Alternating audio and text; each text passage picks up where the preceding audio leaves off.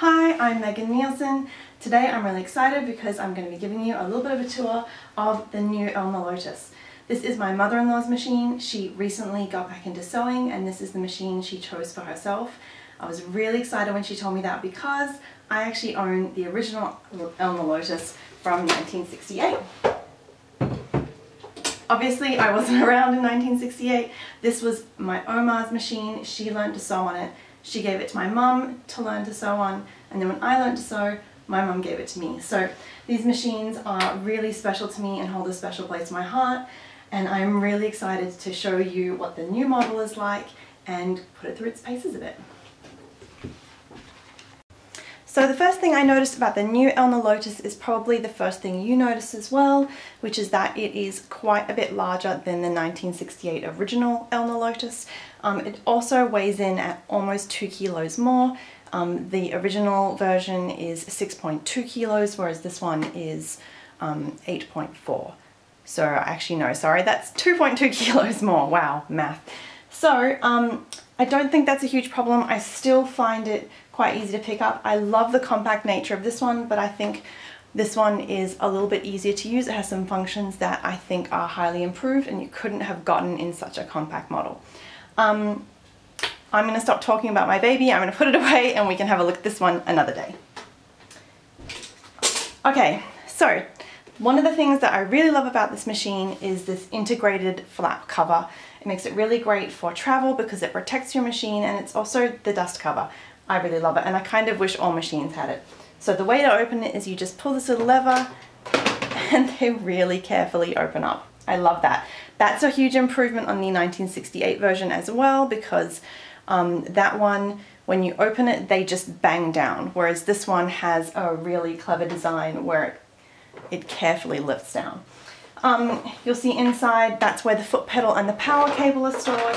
The foot pedal is really cool. It is very compact, which I love. It also has this great retractable power cable, which makes it super easy to store. Again, this is an improvement on the original version, which is like a normal foot pedal, and the cable is incredibly difficult to store. I love that this one's compact, and I really love this retractable cord. So let's move the power cord out the way. So the next thing I really love about this machine is the integrated storage.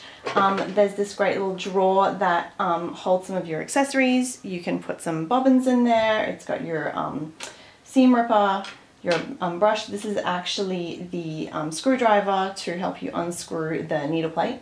And then, oopsie,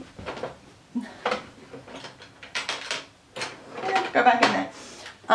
And then there's also this top storage area, which includes a whole lot more stuff.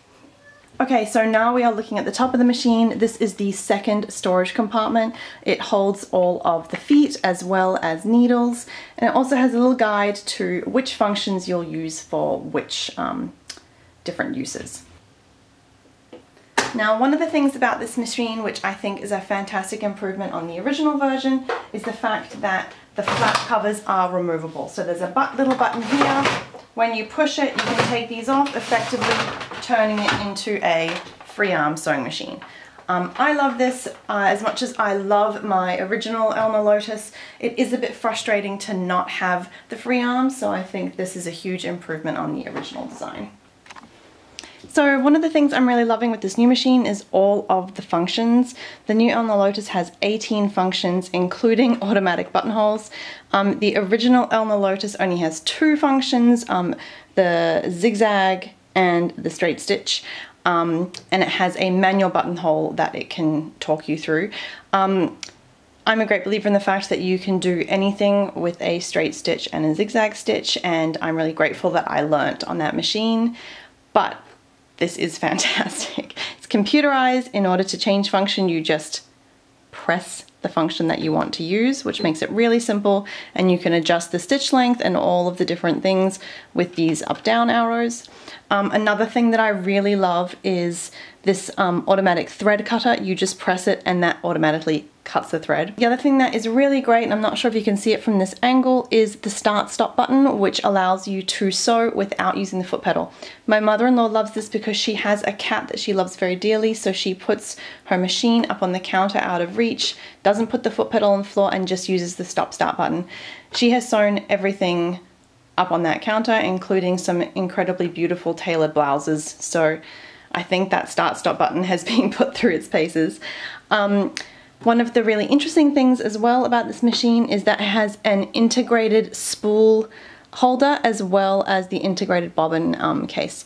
Let's show you what the spool holder looks like, because it's really interesting. Instead of putting your spool on top of the machine as you usually would, it goes down in here. In order to release it, you just pull this little arm to the side and it pops up. How cool is that?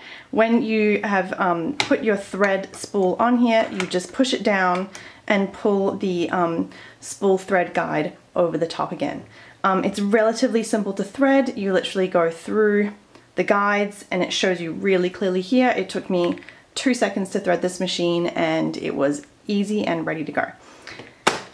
Okay guys, on to the fun part. Time to sew something.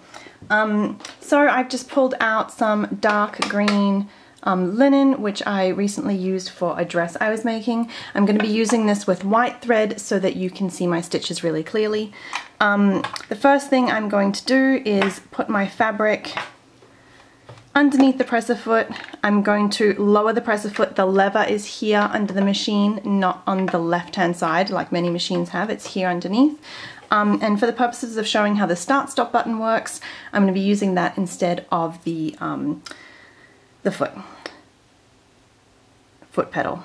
So I'm going to press start, and as you can see, it's relatively stable and it's very quiet. One of the things I really love about this machine is how quiet it is, and the machine seems to stay very stable as it's sewing. It's not rocking about, it's staying where it is. To raise the needle, we push this button, and if you want to use the automatic thread cutting function, this is how it works. Okay, now we lift the foot, pull our fabric out, and as you can see, the thread has been pulled to the back of the fabric and cut shorter.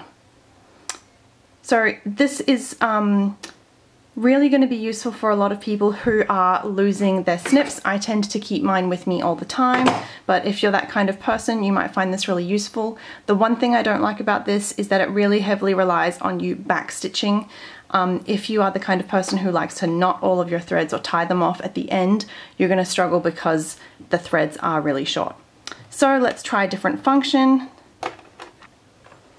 Okay, and now onto the zigzag. I'm just pressing zigzag and the start button. As you can see, still incredibly quiet. And stop.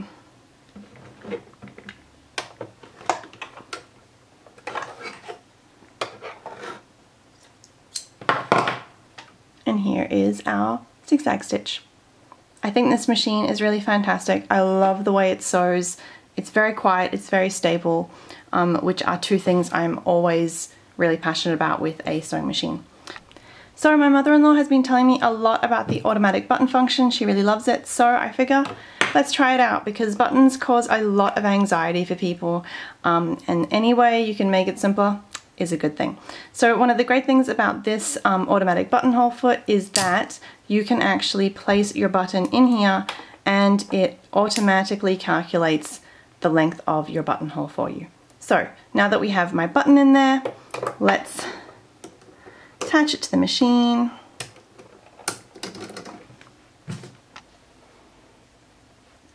Okay, so I have my buttonhole foot attached to the machine. Next we have to pull down the buttonhole lever.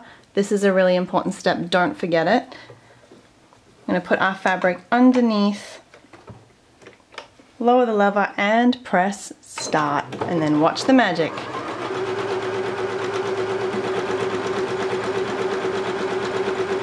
I know buttonholes cause a lot of panic for a lot of people, and this is one of the best automatic buttonhole functions I've seen. It's stable, it makes a beautiful buttonhole, and it's just absolutely idiot proof, which is fantastic.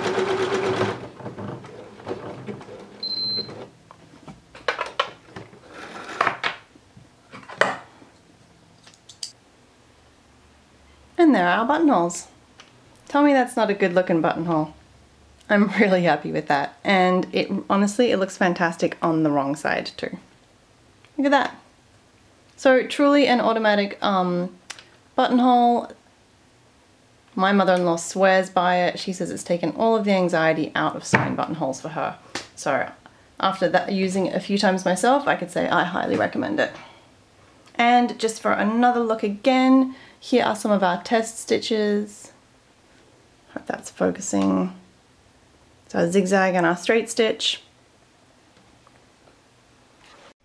For years, people have been asking me what machines I would recommend for beginners, and I'm so glad I finally got my hands on one to try it out. I think this machine is great for beginners to intermediate sewers because it makes everything easy and keeps your sewing simple and enjoyable. Everything that could possibly cause you a headache has been simplified. It will do almost everything for you except make you a cup of tea. My mother-in-law hasn't been sewing in 20 years, but she bought this machine and she was sewing again right away and absolutely loving it. If you're more intermediate and you're wanting to start doing more, you might find some things a little limiting. Personally, I really like to have a second spool pin so that I can use twin needles and double up my thread in the needle as needed. I really hope you enjoyed this review. If you'd like me to review any of my other machines or give you a tour of my 1968 Elna Lotus, please let me know in the comments. If you like this video, make sure you hit the like button and subscribe to my channel so you get my future updates. See you later!